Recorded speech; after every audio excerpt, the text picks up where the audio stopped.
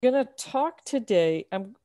So I'm so we can use all of this later, and the video editor will sort this out. But I'm Dr. Ruth Roberts, your pet's ally, and I want to talk a little bit today about low methionine diets.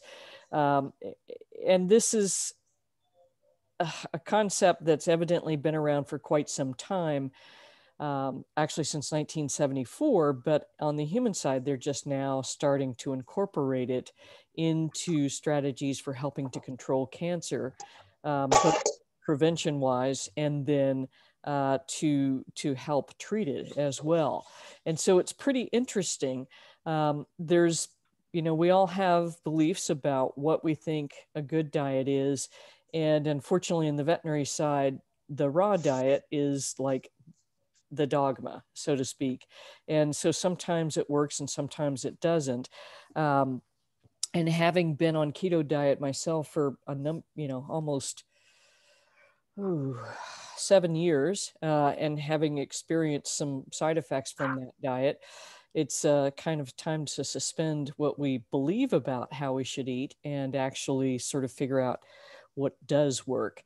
And so the reason low methionine diets are becoming more popular, if you will, or more in the forefront of nutrition research is because tumor cells, so one of the things we're looking to do in cancer is find a way to make tumor cells stop growing out of control.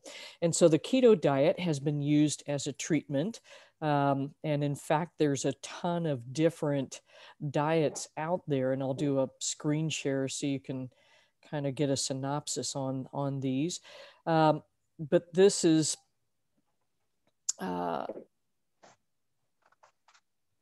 Nalini Chilkoff's kind of overview of therapeutic diets and cancer metabolism. And, so the one that has quite a bit of research is keto diet. There's the American paleo diet, the zone diet. Her version of all of this is the outsmart cancer diet. And then there's the Mediterranean diet and then the bone broth diet, which I haven't even heard of that one. And I'll throw up these handouts into the lesson part once this is all put together. But what she's doing here is comparing the macronutrient ratios of protein, fat, and carbohydrate. So the keto diet, all of them are roughly in the same ballpark, except for the Mediterranean diet is significantly lower in protein. And you'll notice she does not have vegan and vegetarian diets specifically in here, but she does offer her human clients the ability to I'm going to put you on mute for a minute, Bettina. So she does offer her human clients the ability to use a vegan or a vegetarian version of any of these diets. And that's easy to do, believe it or not, even for keto diets. So there's a lot of stuff out there. And what do we know how do we know what to trust? And this is where it gets really confusing. So low methionine diets, that concept started, as I said, in 1974, and it showed that normal cells will grow in a Petri dish with a nutrient broth that does not have methionine just fine. But cancer cells do not, which is interesting because methionine is considered to be an essential amino acid, meaning you have to consume it in order for your body to be able to utilize it. The body cannot make methionine from other amino acids. So granted, this is in a cell broth, and so we're not looking at sustaining life of a living organisms, just cells over a specific period of time of maybe days to weeks. So the other thing that's interesting about methionine is that cancer cells produce sulfur from the methionine, amongst other things, and they preferentially use this amino acid to make more cancer cells. But this is also why dogs can smell tumors. So it's the sulfur smell that they're able to detect in, however it is, if you're looking for colon cancer in a stool sample, bladder cancer in a urine sample, breath, things like that. So this is kind of interesting, and there's a lot of punning going on in the nutritional community about a whole new meaning in terms of lab tests. But it gets really interesting from here. So in the 90s, there was a paper that looked at mice that were fed a methionine restricted diet with a type of colon cancer that is resistant to chemotherapy, and in specific 5-fluorouracil. So during this study, they had a control group of course, that ate a normal diet, and then a group that ate a methionine restricted diet. And the mice that were fed the methionine restricted diet had their tumor shrink because all of a sudden the cancer cells were now no longer able to do all of the things that they like to do and resist the 5-FU is what the abbreviation is for that chemotherapeutic drug treatment. So what happened was the cancer cells need methionine to repair their DNA. And because they were deprived of it, they weren't able to resist the chemotherapeutics, which is really interesting. So the RDA for people is about 19 milligrams per kilogram per day, and methionine for methionine and cysteine, and for the average requirement's about 15 milligrams per kilograms per day. And so that means that for the average person, they're going to allow 800 to 1200 milligrams of methionine per day for most adults. So, this is where it gets really sometimes it works in direct translation from humans to dogs, and sometimes it does not. So to stay healthy, then the average human is going to need somewhere around 900 milligrams of methionine. So it's also clear that a lack of methionine has been linked to like early graying of hair. If you are restricting methionine, you're also restricting protein in general.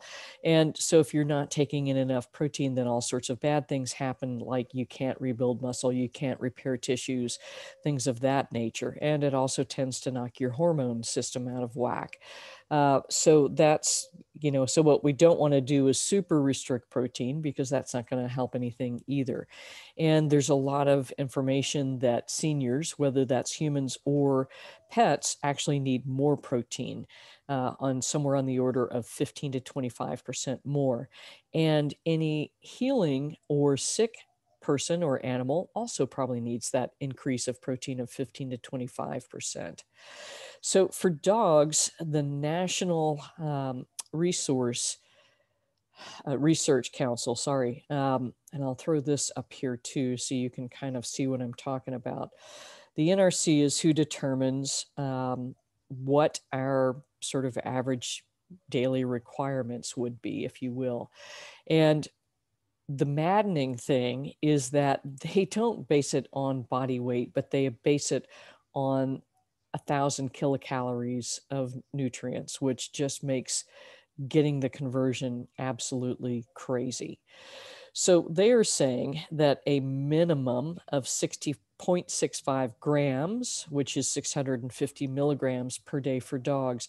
And the reason I'm not going to talk about cats through this presentation at all is that they are obligate carnivores. So this strategy, I don't think will work at all, and will create a great deal of health issues. And so, back to this, the nutrient requirements for dogs. So 0.83 is the recommended allowance per 1,000 calories,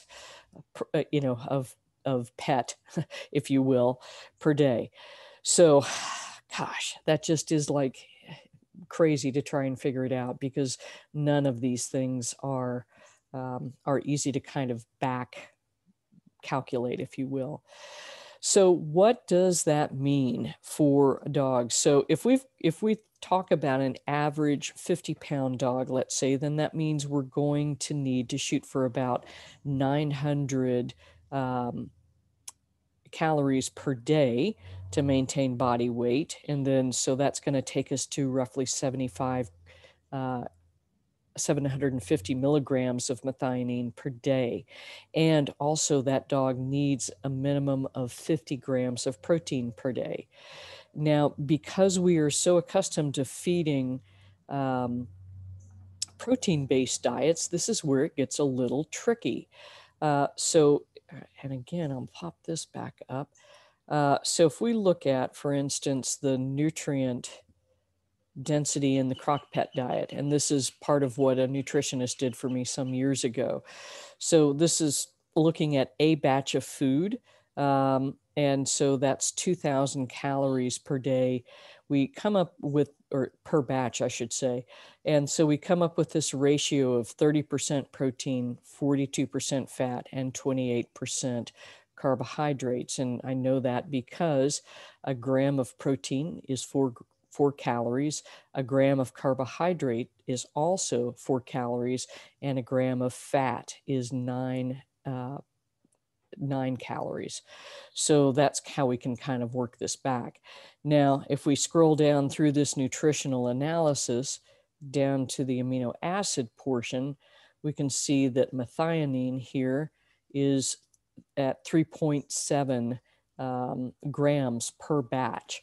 So again, if we're looking at having to feed a 50-pound dog 900 calories a day, and this is 2,000 calories, then that's 1.72, which is far in excess of that, grams rather, which is far in excess of that 750 milligrams. So because this diet is something we can manipulate for pets with cancer, then what we can end up doing is decreasing the animal protein, increasing plant-based proteins, but still get adequate amounts of protein that should be highly absorbable for pets. And then as we decrease animal protein, we're also going to decrease the fat. So I think that we're going to end up with something along the lines of probably 25% protein, and then carbohydrates up to around 50%. And then the fat rather, will end up being around 25% of the diet too. Now, this is a whole huge shift from keto diet. And the reason I'm bringing this up is that many people that have put pets on keto diets to try and help prevent the cancer from taking over and actually feed the dog and not the cancer, have found that it is really difficult to keep weight on. And that is the absolute truth. And so this is a shift in strategy that I think would allow us to start to feed our pets what they need, but also kind of as far as calories go, and then also kind of deprive the cancer of one of the nutrients it really prefers. So then we start to think about, okay, well, what are low methionine foods? And so the vegans think this is really great because it vindicates their outlook on life. And to some degree it does, but I think we have to, reformulate this for taking into account the other nutritional needs. And then there's a couple of hacks around this too.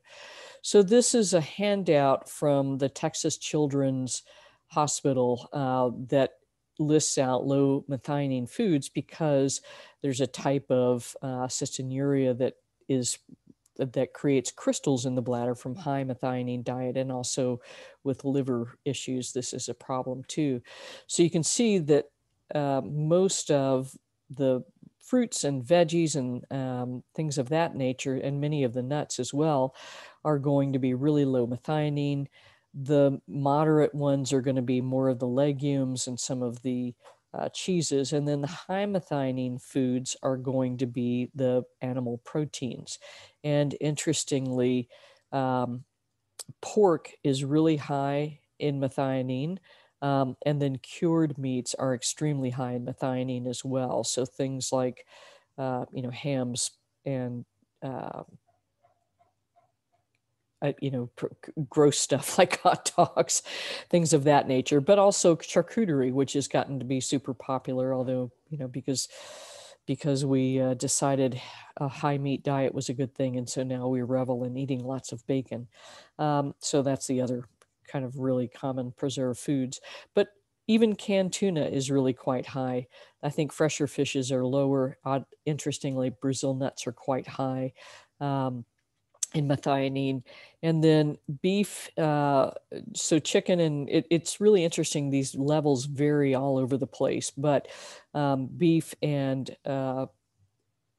chicken and fish seem to be higher in methionine than most beef. So that's interesting. And then I'm going to take you over to this website for Brenda Davis, and you think she is vegan? I think so. But this is an excellent article, and she does write really rational things about nutrition. And so she lists out, okay, who should I be on a methionine restricted diet? And she points out in humans that, you've got to eat enough of this stuff, as well as cysteine, which is another sulfur containing amino acid. But methionine seems to be the one that is being focused on in research. So for people that have a specific genetic mutation, which can lead to elevated homocysteine, which is one of those molecules that tends to kick you into metabolic syndrome, this can really help. Cancer, there is quite a bit of evidence actually that when cancer cells are deprived of methionine, they tend to undergo cell death, and again, are probably going to be more sensitive to chemotherapeutic treatments, as well as probably nutritional interventions or herbal interventions against cancer. And the other thing is that it helps to improve insulin sensitivity and lipid metabolism while decreasing systemic inflammation. And frankly, that's kind of the gold bar. If we could all figure out how to do this, then we'd be in good shape. And then also it tends to help us lose weight as well as improve insulin sensitivity. So this is a great article. The other thing she's really laid out clearly here is that the levels of methionine in each of these types of foods. And so she laid them out by vegetables, fruits, and then it looks like we're getting into legumes, and then grains, and then nuts, and then some seeds, and then animal products. And so this is interesting to me because the egg yolk is very high in methionine. So I think she's meaning egg whites here as a protein source. So that's one option. Cheeses are lower in methionine. And then, we just looking at about 3 ounces of beef, we're at 650 milligrams of methionine. So if you've got a pet you're trying to work this on, this gets really tough. So the other cool thing is that there is kind of a hack around this, because we want to provide enough protein and enough digestible and easily to assimilate protein. And I have seen dogs that are on vegan diets that develop liver enzyme problems, elevations, because they're not getting the right nutrition. But most of the commercial vegan diets are like just beans pretty much. And so we're back to that same issue with the grain-free diets, where 68% of the caloric content of that diet were legumes. And so we have a terrific amount of anti-nutrients popping up there. So the hack is to actually include something called glycine, which is another amino acid into each meal if we need to use more animal proteins. So there's an argument that we ended up sort of selecting for a high methionine diet because we stopped eating the entire animal. And I'm sure that most dogs would be very happy to eat skin, hair, teeth, and eyeballs and bones, and then that sort of balances out the amino acid profile.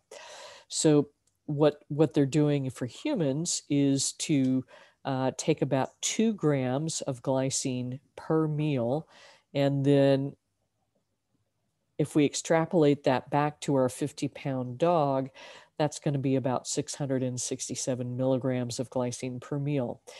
I can tell you from experience that glycine does not taste that great, and it can have some GI upset stuff. So we have to just kind of, if we're going to use that strategy, gradually increase the amount of glycine per meal to kind of help offset that amount of methionine.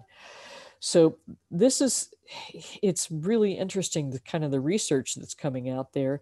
And I thought this might be an important strategy for those of you that are dealing with cancer. It's taking me a little while to wrap my head around all of the research, but I'll be working on reformulating a version of the CrockPet diet to match this sort of low methionine diet, and then see what we can do to incorporate foods that are higher in glycine, and then get the correct amount of glycine added in per meal, so that this kind of works out a little bit more easily. So that is what I have kind of prepared. But I find it very interesting that that this research is out there. And when, a nutritionist was commenting, there's a very entertaining video about low methionine diets, and he presents some of the research really very effectively, and a lot of lab test puns. But he said, when he starts talking about, well, why aren't they doing this more frequently in human oncology? And he says, and there's a paper he's quoting, but essentially the idea is that oncologists really aren't that interested in nutrition. Although I think on the veterinary side that is definitely not the case. In fact, Greg Ogilvie, who was at the University of Colorado, really pioneered nutrition specifically to target and support the cancer patient and improve the outcome of cancer regimens. So that's kind of what I've got. And I'm going to let Bettina unmute herself. And so we can have more conversation if you would like. I'm back. Yeah, sorry, Mary was barking. Yeah, that's really interesting because, when Mary was diagnosed with her GIST and had her tumor removed, our oncologist gave her, 3 months, told us that chemo was the only way to go, and no diet change. And that was what, a year and a half ago. And she's doing wonderful. And all three are doing great. Murphy was on a low protein, grain-free kibble when we adopted him. And 3 months later, he developed the irregular heartbeat. Yeah. And I put him on your CrockPet diet, and within 6 months, the irregular heartbeat was gone.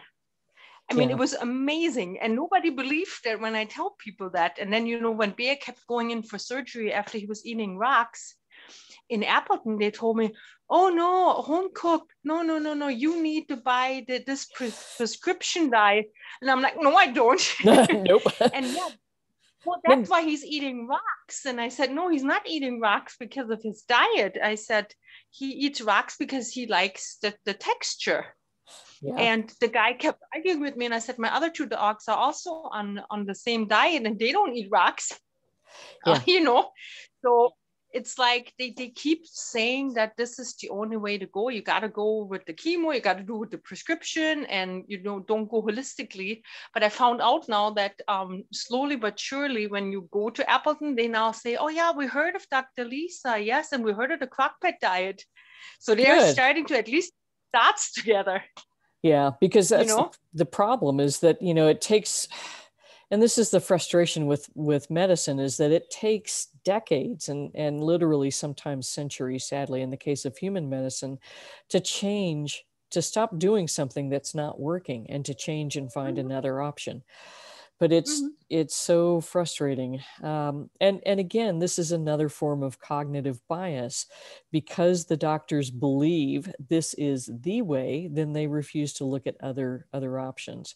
And I've been guilty of that myself. I think we all have in various aspects of our life. But it's we've got to do something, because this cancer epidemic is just out of control. Yep. And it has to be.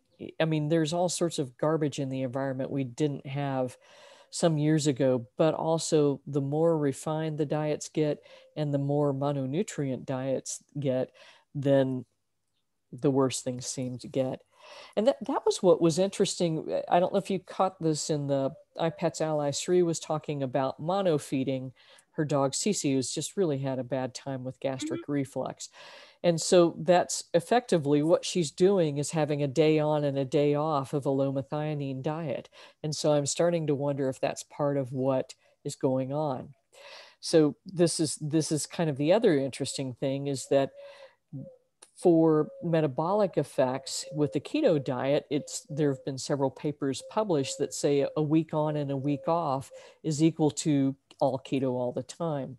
And yeah, so it's like, oh, you mean we don't have to just do this forever and ever?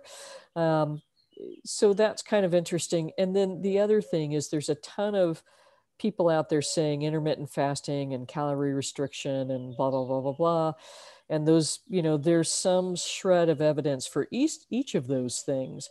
But it turns out that something called time restricted eating is equal to 25% calorie deprivation every day, all the time, and intermittent fasting, which is generally 16 hours of not eating, 8 hours where you can eat. And that's not so hard. But it turns out that time restricted eating, which is basically 13 hours of fasting overnight, in a study of women that had breast cancer, the women and they didn't change anything of what they were eating. They simply restricted the time where they were eating. So they stopped eating snacks after a certain time, sitting in front of the television. And that was basically the only change they made.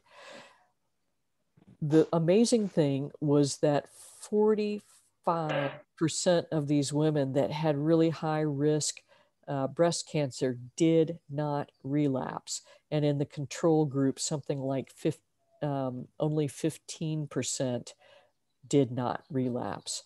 So just by changing that one thing, not even changing what they were eating, completely changed their lives. And it did seem to help them lose weight and have better insulin sensitivity and things of that nature. So it's really fascinating what's coming out. It is. Well, yeah. Now with my dogs, fasting is not an option. No. My dogs like to eat twice a day. They're very scheduled on that. Yeah. If you don't do it, you're going to be like, what? Yeah, and our guys would too. But that 13 hours of time restricted eating, that's really easy to do. So, if you make the last meal at 5 o'clock, then if you feed at 7 o'clock in the morning, you've done that. You've knocked the 13 hours back. So that's super easy. Yeah, that's easy. That is true.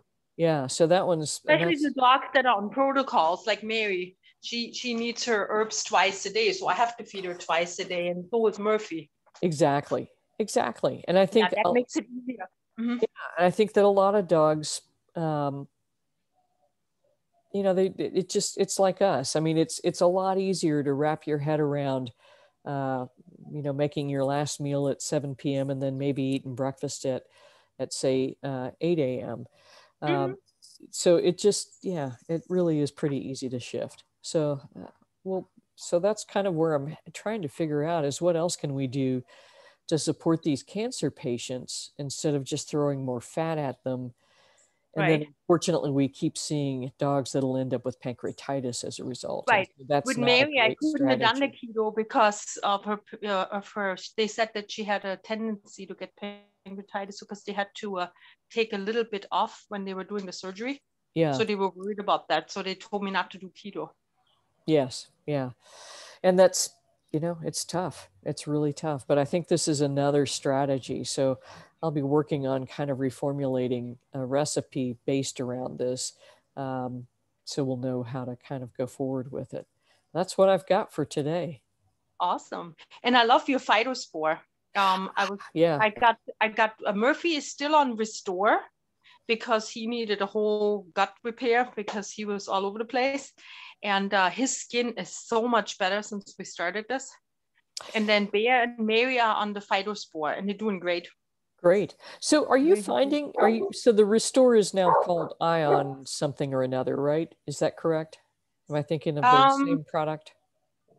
The Restore, hold on one second, I have to look at the box. Yeah. I have so many things I give my dogs. Yeah. If I don't look it up, I'll give you something wrong.